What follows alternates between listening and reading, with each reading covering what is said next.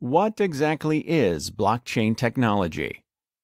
The world has witnessed the rise in blockchain technology over the past decade, with Bitcoin being front and center. In the world of finance, blockchain has become extremely useful for recording transactions, transferring value, and being a distributed database that holds mass amounts of information. But what is blockchain technology really? That is the topic for the video today. So, let's dive in. It is essentially a network of computers that have ledgers on them that record data and update data simultaneously. One could think of it like the cloud on the internet. When you upload something to the cloud, it is accessible to others and sometimes even editable by others. This is similar to blockchain technology, where transactions and value are updated and transferred throughout the particular blockchain at the same time.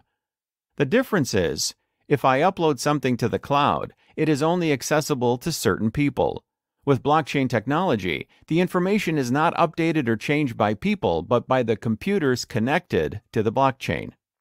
Not only are all the ledgers updated automatically and at the same time, they are done so by the distributed blockchain, so all the changes are agreed upon by decentralized parts of the blockchain. This means that none of the data can be corrupted by an individual actor or by a central part of the system. Blockchain is basically distributed ledger technology, which means that transactions are recorded and distributed over all the blocks in the chain. Transactions cannot be reversed and are updated across the entire network. All the network participants have a ledger of the transactions.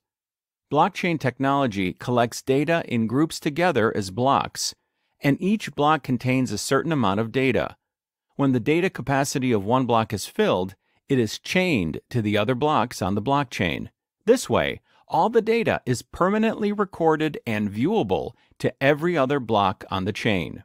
It uses an immutable cryptographic signature called a hash to record transactions. This is basically a very secure signature that is not vulnerable to attacks. This is the reason for the term cryptocurrencies, and also why most all transactions are anonymous over most blockchains. Now the word cryptocurrency is a common term, and there are thousands of different cryptocurrencies built on different blockchains, all with different use cases and attributes. Many attempts have been made to create a digital currency in the past, but before blockchain there were always hang-ups about the technology. Because there was always a centralized actor who could manipulate the data to his needs, digital currency was a hard feat to achieve. So, hopefully now you have a better understanding of what blockchain technology is. Thanks for watching. Don't forget to like this video, subscribe, and leave any comments below. And I'll see you later.